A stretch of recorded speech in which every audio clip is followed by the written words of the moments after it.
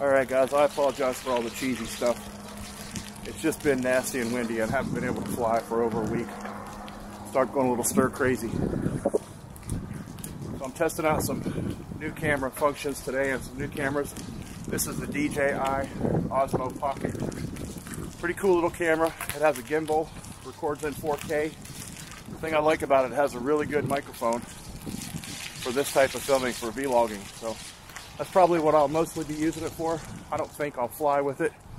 Probably just for ground footage and gimbal stabilized, stuff like that.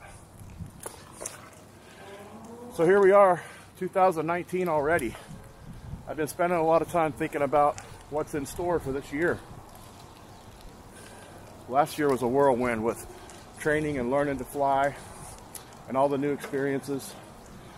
I really enjoyed the cross-country flights, so we'll probably plan to do some more of that. Another thing, I have another trike coming that I'm going to try out. Wanted to try something different. I've had good luck with the Sky Cruiser and I like it, but I wanted to try something a little more substantial. So we'll keep that a surprise for now, and it should be here pretty soon, so we'll check that out.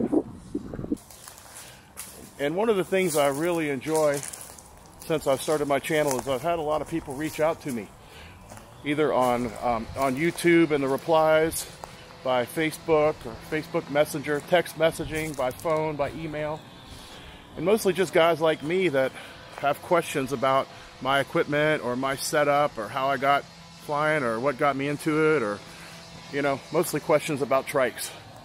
Heck, one guy the other day said I was making trikes sexy again. I'll try not to let that go to my head. But anyway, yeah guys, if you have questions, just reach out in the comments, and I try to get back to everybody and reply and answer any questions you might have.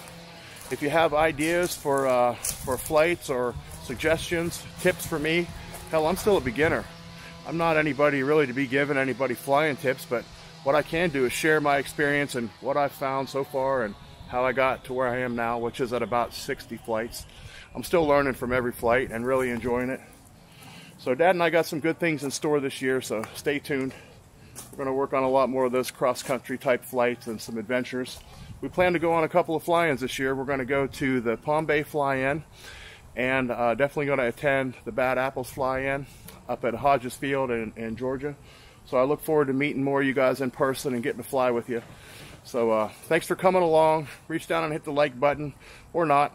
If you haven't already subscribed, subscribe, and I'll keep on trying to make trike flying sexy again. Grill out.